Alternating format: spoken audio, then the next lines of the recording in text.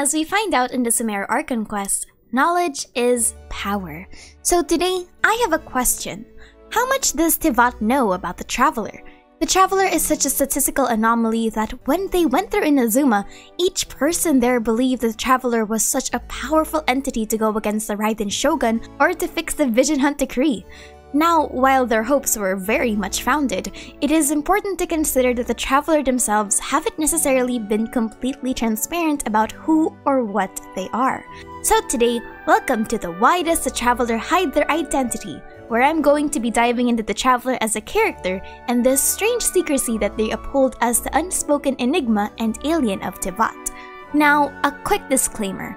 The purpose of this video isn't to give answers, but to give more questions. I won't be going into any mind-boggling conclusions or final solid words unlike my other theories, because the purpose of this video is to just open the conversation of the Traveler, to just notice the little parts of the Traveler's personality that Hoyo's been building up in the background. So this video is less of the theorizing side and more so the speculative side. But I really think that it's practically impossible for there to be any substantive answer. So let's begin. Before I can say why the Traveler hides their identity, I need to first contextualize what in the world I'm talking about.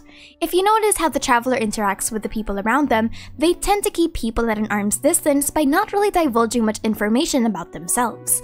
Most of the time, if a character knows information about the Traveler, it's through either their own power sets or abilities, their important figures that already have an inkling, or their trusted confidants. But even then, it seems that not all playable characters know the Traveler equally. For example, Amber, Xingqiu, and Chongmyun don't give any hint of knowing the deeper story of the Traveler in their interactions or voice lines. But Ayato actually asks the Traveler what happened to them before Teyvat, while Yaimiko was asked by the Traveler about the unknown god that took away their sibling. Chongli also seems to know that something happened to the sibling, meaning that the Traveler should have at least divulged information about them. The degree of which the characters know the Traveler vary differently, so it's actually hard to say what kinds of information the Traveler keeps from Teyvat, or if they're even intending to hide their identity in the first place. Since Genshin Impact is a playable character-heavy game in which the Traveler is essentially our eyes into the world, it should be pretty normal that the Traveler is a blank canvas. But the thing with Genshin Impact's protagonists is that they aren't. The Traveler has continuously tried to steer conversation away from themselves or simply withhold information from others. Not to mention, their nature as a quiet character, even in the context of the universe, leaves little room for discussion on their end. We have seen this in multiple scenes where the Traveler knows more than they let on, or that they've actively shushed Paimon for giving too much information. So what's happening here? Well, when discussing the Traveler's secrecy about their identity, we can separate this into 4 parts: their name, their age, their origin, and their first entry into Teyvat. Let's start with the name. Here's a very fascinating thing that separates Genshin Impact's Aether and Lumine from other protagonists that are named by the player. Normally, when you name a protagonist in an RPG, the original name that is proposed by the canon creators doesn't exist in your playthrough. Think of Joker from Persona 5, who is never mentioned in the game as Ren Amamiya, or Frisk of Undertale that is never Frisk. As far as the game is concerned, the name you gave the player character is the only name that exists. But contrast that with the Traveler. You can name the Traveler of your choosing to be anything you desire, and everyone, even Paimon, calls you by that name in Teyvat. We know that this is the name that almost everyone knows the Traveler has, because when you name Scaramouche the username that you use, he says that this is your name and that he's fine having the same name as you. Additionally, no other character in the game mentions the original names of the Traveler except each other. In the 1.4 Archon Quest, it is confirmed that the names Aether and Lumine exist within the context of the game, and that the name you choose for the Traveler is nothing short of a pseudonym. Now, the motivation that the Traveler has for keeping the original name a secret is unknown, as even Paimon, despite hearing the sibling refer to the Traveler by their original name, calls them by their pseudonym when they're in public. I wonder how the Teyvatians feel that the Traveler has a real name like Aether or Lumine, but they just choose to call themselves VentiFucker25. Imagine what Wanderer would also feel if he found out your name isn't actually VentiFucker25. Okay, anyway, I digress, so it's just kind of funny to me. The next thing is the Traveler's Age. The Traveler's Age is actually not that well known to the public, and some characters go out of their way to call the character kid or underage.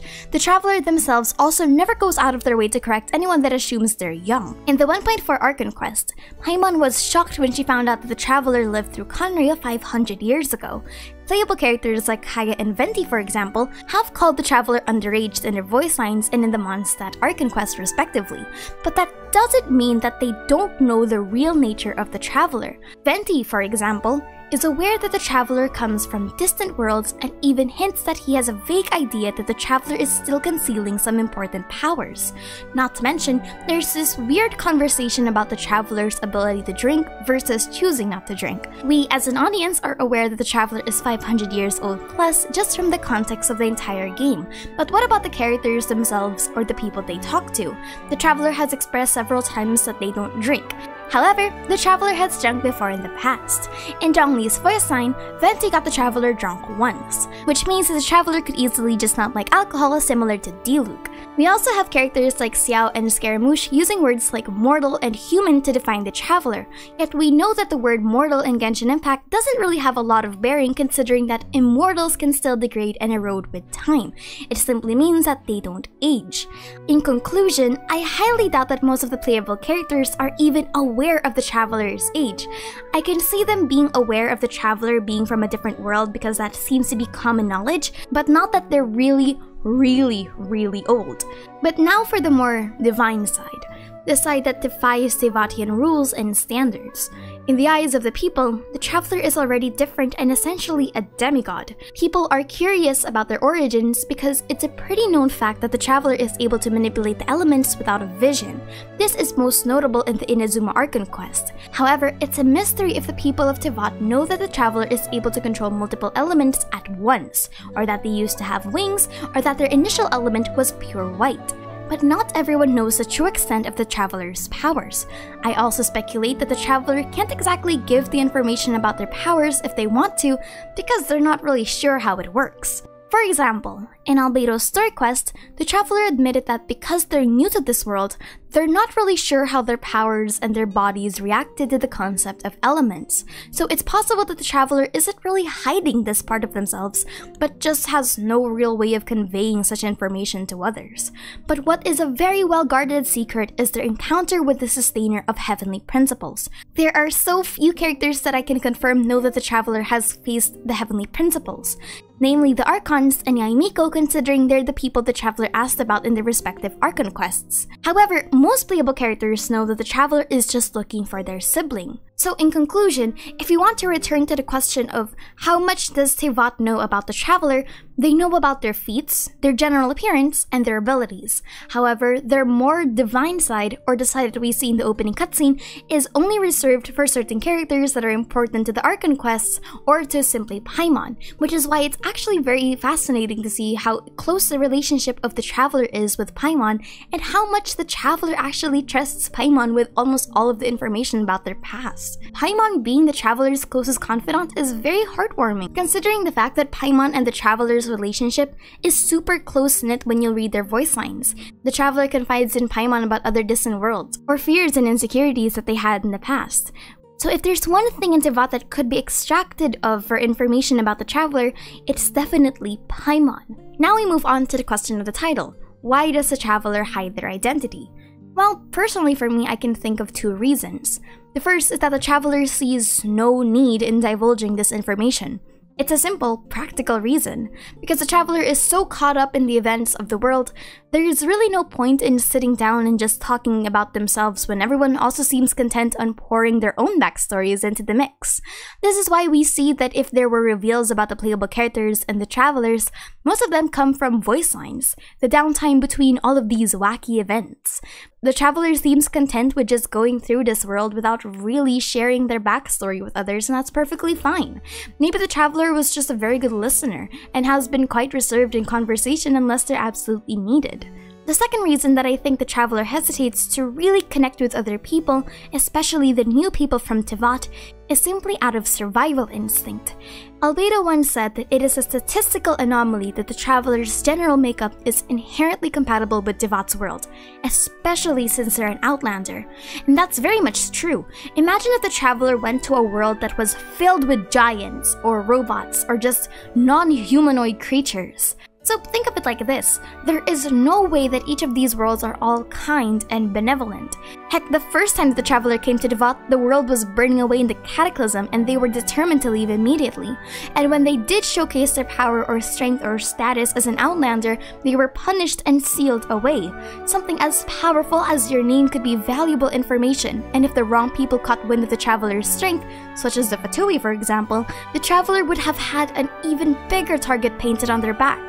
Not to mention, if you slowly piece together the traveler's attitude of Teyvat, the traveler is currently hesitant to stay. In the 1.4 Archon Quest, the traveler expresses the want to leave after Dane mentions the incident with Conria, and after the traveler reunites with a sibling. In the Aranara quest, the traveler is also hesitant when asked if they could stay in Sumeru for a while after they find their sibling.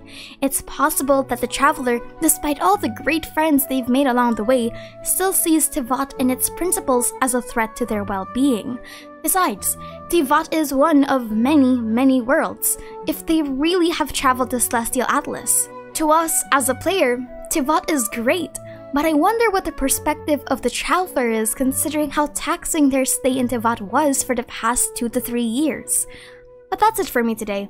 If you're wondering why this video topic is a bit out there compared to my other videos, it's more so to fill that innate curiosity before the inevitable lore drop of 3.4. Oh boy. The calm before the storm. Also, I just love to say that I've partnered up with Coffee and Culture, a Genshin lore Discord channel where you can chat and hang out with all sorts of people. I chill there most of the time, just lurking because I don't really do Discord, but they also have podcasts, events, and all sorts of stuff if you're into that kind of thing. Alright, that's it. See ya. Time to do that Inazuma video. Maybe. I don't know. But I really think that it's impossible for there to be any substantive